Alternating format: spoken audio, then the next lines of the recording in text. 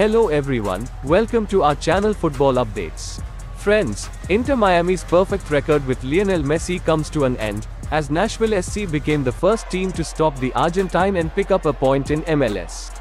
Messi failed to convert 2 free kick attempts in his first MLS match at home, and it was the first time during his Inter Miami tenure that he was kept off the score sheet.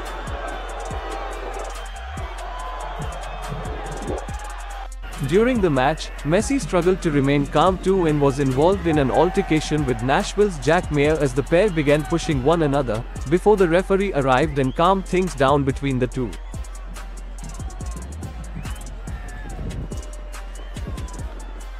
Things had been perfect for Miami, winning 9 straight games since Messi joined the franchise. But they've played a lot of football in the past few weeks across 3 different competitions, and fatigue may be starting to show. The draw left Miami 10 points out of the final playoff spot with 10 games remaining. They travel across the country to take on MLS Cup champions Los Angeles FC on Sunday. Thanks for watching this video. Please hit the like button and subscribe the channel for daily football updates.